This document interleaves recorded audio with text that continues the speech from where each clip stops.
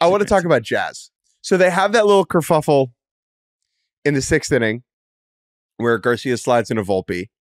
And as is the Yankee playbook, Volpe de-escalates the situation immediately. When asked about it, Volpe says, quote, "Those things are hard." This is via MLB.com. "Those things are hard. Everyone is playing hard. Everyone's trying to win. They're playing for their season. He went in hard, but you're always going to stand up for yourself." Yes, Anthony. Yes. Jazz is asked about it too. Yeah, well, but before we get to Jazz's quote, I just want to say that in the moment, people kind of remarked, and Volpe does say you have to stand up for yourself, but the pats on the back after the slide, multiple, right? It wasn't just like right after he popped up, but the like almost kind of sassy pat on the back, like nice try, not sassy, buddy. Not sassy in Volpe's mind. So this is what I like about this, okay? Okay. Good boy Anthony Volpe is genuinely trying to de-escalate the situation. Like that is his intention. During the slide. You might be right. You might when be he right. pats on the back, it was 100%. I feel like it was a couple additional touches. No. That seemed just a modicum. Again, I'm not saying Volpe is innocent here. His inability to recognize that those additional touches would be perceived as too much shows a lack of feel here. But in his mind, I guarantee you, having talked to this guy many times, he is not trying to like patronize Maikel Garcia. Sure. He is simply trying to get him off the field. And because what Volpe is saying is, Garcia, you clearly did a bad slide. And when you see the play, just to mention this, he slides into Volpe's elbow. And like when Volpe tries to tag him, like Volpe's forearm does hit him kind of up towards the head, but it's totally unintentional.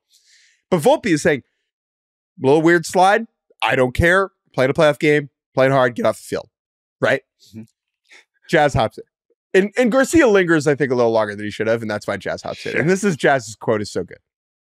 Quote, "I just felt like he tried to go and injure Volpe because he was being a sore loser. He was talking a lot on Instagram and Twitter and stuff. I do the same thing.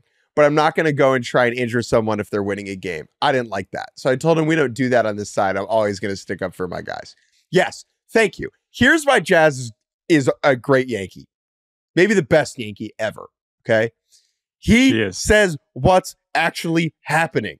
Every other Yankee, basically ever, is just reaching into their bag of cliche and just handing you whatever they find.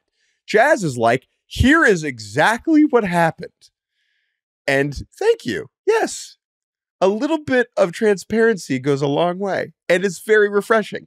And all of the Yankees fans, including our producer, Andrew Hartz, who were concerned about Jazz saying they got lucky after game 2, none of those people are mad at him now.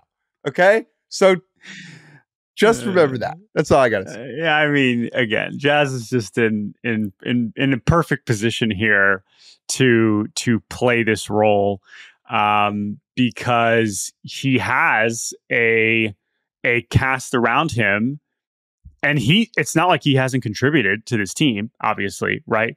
But this version of Jazz is so perfect.